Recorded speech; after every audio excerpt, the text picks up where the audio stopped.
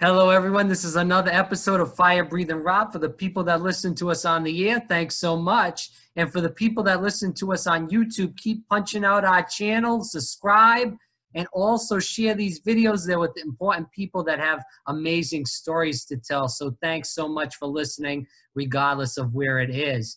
I have a guest today called Neal Bascomb. He is an author and an award-winning national and international bestseller for many books, but also for the book we're talking about right now. It's called Faster, How a Jewish Driver and also an American Heiress Beat Hitler on the Racetrack. So, Neal, thanks so much for your time. We greatly appreciate it.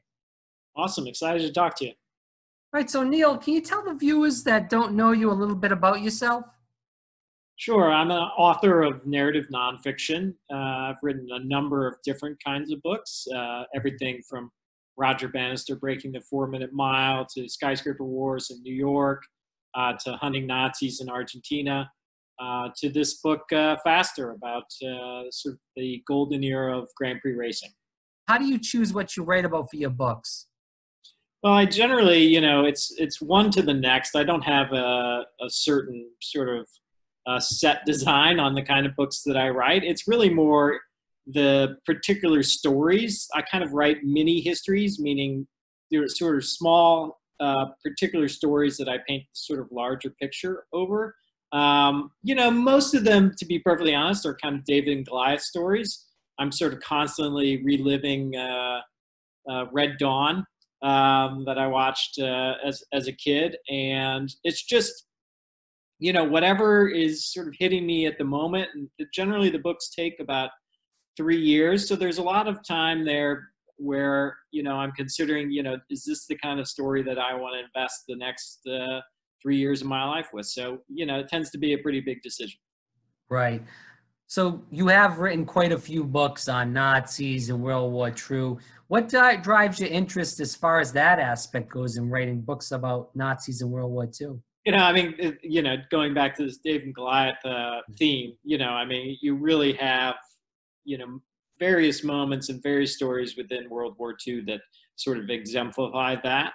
I wrote Hunting Eichmann about capturing Adolf Eichmann, largely because I was close to a survivor in college, and the story of his capture and the trial sort of very much resonated with me. And I wrote the story of Faster, largely because I was fascinated by this period of motorsport, which was really the time where cars went from 100 miles per hour to 250 miles an hour with no according for safety. They're still wearing cloth helmets, no harnesses. You stay in the car by bracing your legs against the side of the cockpit.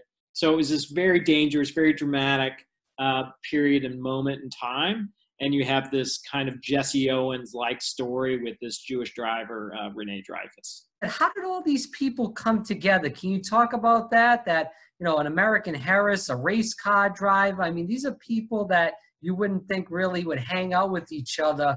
Yeah, it was fun to sort of find that path, and I love that you asked that question. Like, Rene Dreyfus, for instance, was very much a top Grand Prix driver. His father was Jewish, his mother was Catholic. In 1930, he sort of erupted on the Grand Prix racing scene and was one of the best drivers until the sort of rise of nationalism in Europe, and the best teams like the Italians and the Germans banned him from racing, removed him from their teams because of his Jewish heritage.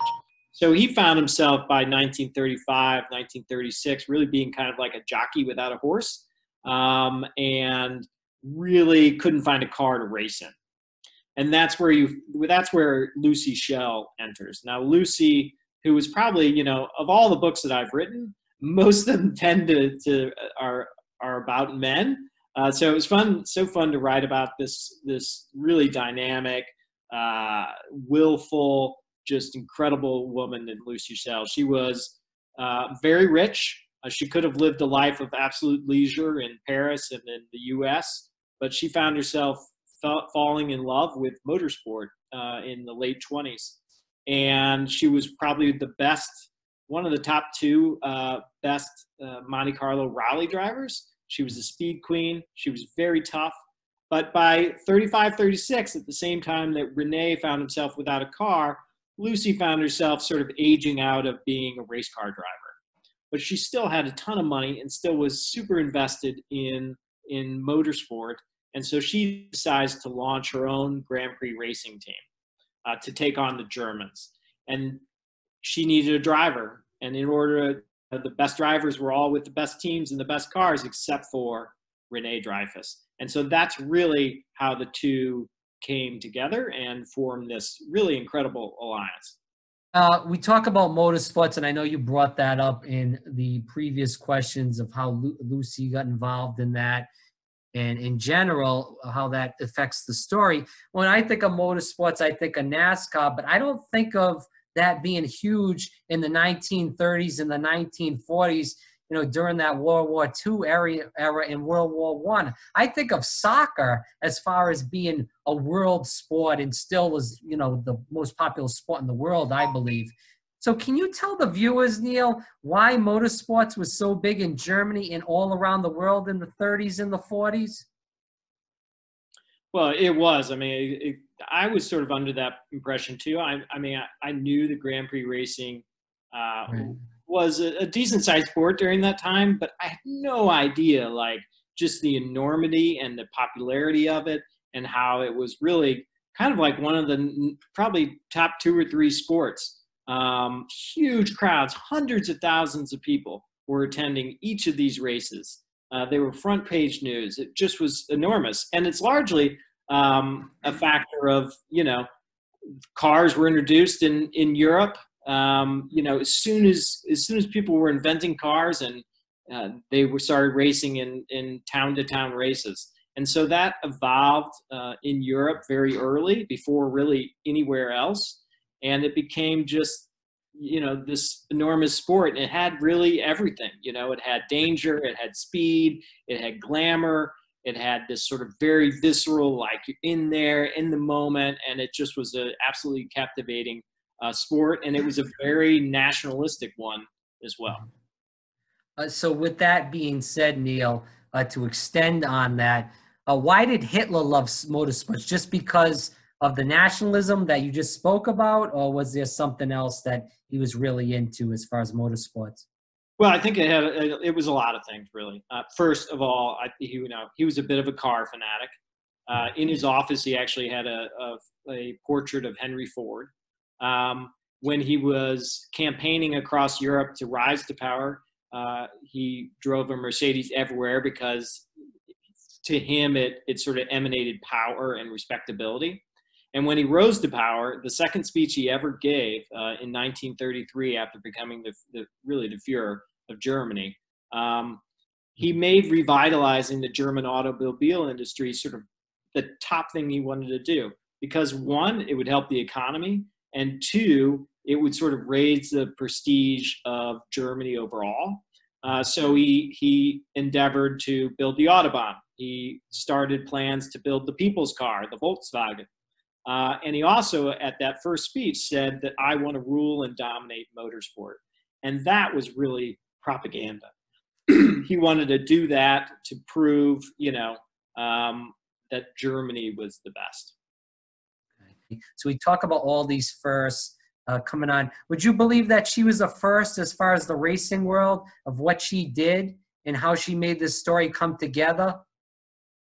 Yeah, I mean, without question. I mean, she was the first woman to own, fund, run, lead a Grand Prix race team, period. And she was very successful at it. And, you know, part of the story is really of Faster is telling how she took on the Germans really in 1938 and won. And so she was a pioneer. And she faced all the sexism that I imagine your hitting coach faced as well, where men discount her, and when she was successful, didn't give her any of the credit.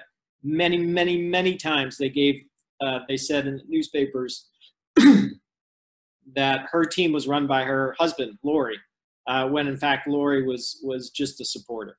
So she really was remarkable, and it's sort of one of the big pleasures of writing this book is kind of restoring her place, at least in motorsport history. Neal, with the world in chaos and this, and we talk about history and we're supposed to learn from historical events in the past so we don't repeat it. With that being said, and this is a great book as far as telling the history of what happened in World War II, as far as sports and how it affected World War II. Can you talk about the lessons that you believe the reader should learn from reading this book? Yeah, I mean, what I would say is, you know, like you asked earlier in the interview, like, the kinds of books that I write. One, I want the books that I write to kind of inspire people. And I really feel like, for Renee and Lucy, in this period of time, right when, Hitler was abusing the Jews and rising nationalism and being more aggressive, you know, they were race car drivers and, motorsport fanatics. But they took this field they were in and fought the fight where they could fight it and made a mark where they could. And so, if I was to say I want anybody to sort of take out of this is to make an impact in the world in which you live. Do you see similarities of what went on in Germany in the 1930s and 40s to what's going on in the U.S. and the world right now? Yeah, I mean, I think racism, for all its permutations, is largely the same anytime you face it. It's making someone different than you, someone other than you, a threat, and to dehumanize them, largely because of your own fears or insecurities. And so whether it's Hitler and the Nazis to Jews, or white supremacists with African Americans, or today with coronavirus, sort of scapegoating Asians in general as a population for what is a molecular virus.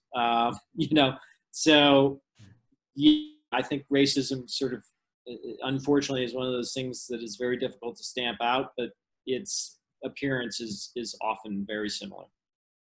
New. So what advice, firstly, would you give young people so they get involved in reading and writing, such as yourself?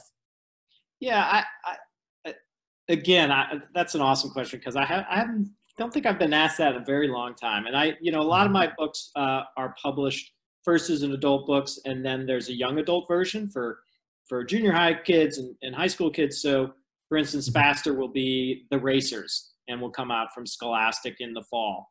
And the thing I would say to young people who don't feel like they like to read is don't necessarily assign that because your school assigns you a book and you don't like that particular subject matter, and so you don't like reading. There are so many books on so many different things. There are graphic novels. There are books that I write, nonfiction sort of narrative thrillers. There's sci-fi. There's fantasy. There's just so much awesome material books out there, and just try them all till you find something that you love, that you like, a story, a character, or whatever, and then just read everything in that. And you'll find that the more you read, the easier it is, the more you'll love it, and you'll broaden your interest. But read things that you want to read. So lastly, what advice would you give young readers that do love to read and write? Well, I guess if you want to be a writer, write, I think, is probably the best advice I ever got, was just keep writing, keep a journal, sit yourself down in the chair or wherever you are, and just keep writing and read a lot. I mean, that's really the best way. I mean, reading and writing, school, yeah, that helps. But if you want to sort of pursue this, you got to do both of those things first and foremost. Agreed. Great advice, and nice and simple for us too. Very simple. Read and write. All right, Neal. To end the interview, where can people find more about you and your books, and also what you're doing? Sure. They can go to my website, which is nealbascomb.com, NealBascomb.com. or you can find me on Amazon or Barnes & Noble, or I'm very Googleable, if that's a word. Neal, thanks so much for the interview, and thanks so much for your time. Greatly appreciate it. Thanks, Rob. It's been fun.